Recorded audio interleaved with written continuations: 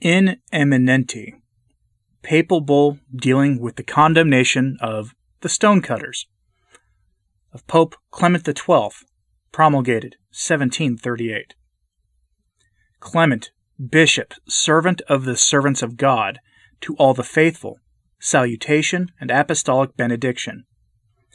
Since the divine clemency has placed us, whose merits are not equal to the task, in the high watchtower of the apostolate, with the duty of pastoral care confided to us, we have turned our attention, as far as it has been granted us from on high, with unceasing care to those things through which the integrity of orthodox religion is kept from errors and vices, by preventing their entry, and by which the dangers of disturbance in the most troubled times are repelled from the whole Catholic world.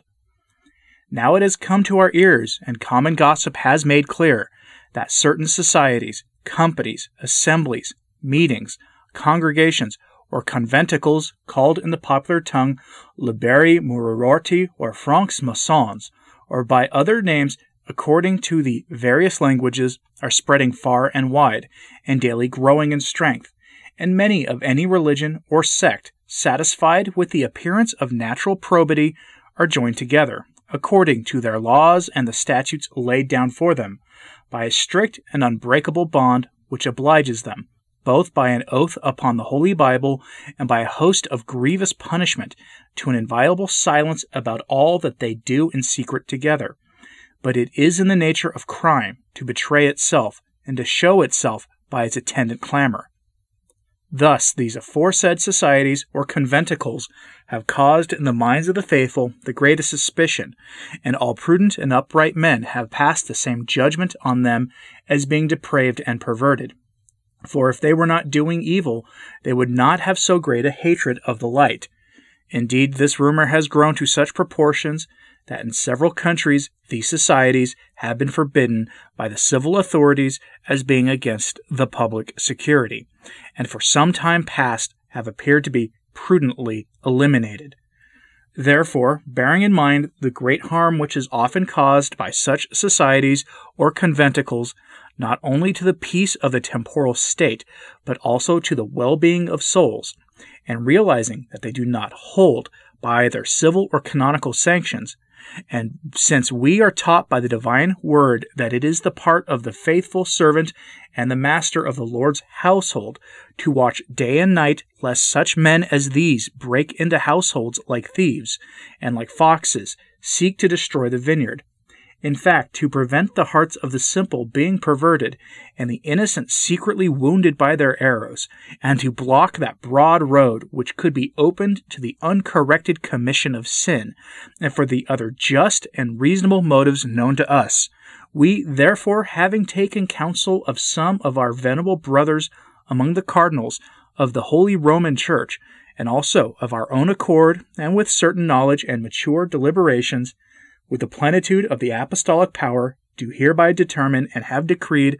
that these same societies, companies, assemblies, meetings, congregations, or conventicles of liberi muratori or francs-maçons, or whatever of their name they go by, are to be condemned and prohibited, and by our present constitution, valid forever, we do condemn and prohibit them.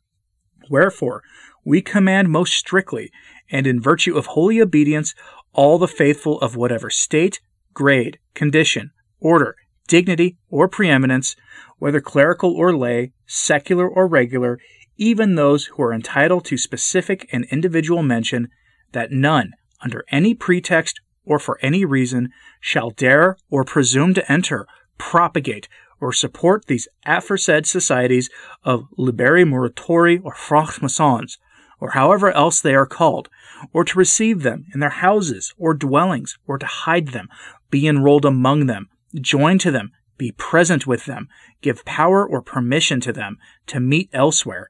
to help them in any way, to give them in any advice, encouragement, or support either openly or in secret, directly or indirectly, on their own or through others, nor are they to urge others or tell them, incite or persuade them to be enrolled in such societies or to be counted among their number,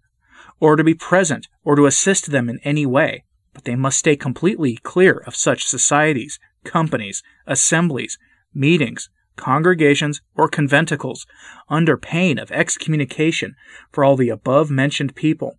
which is incurred by the very deed without any declaration being required, and from which no one can obtain the benefit of absolution other than at the hour of death,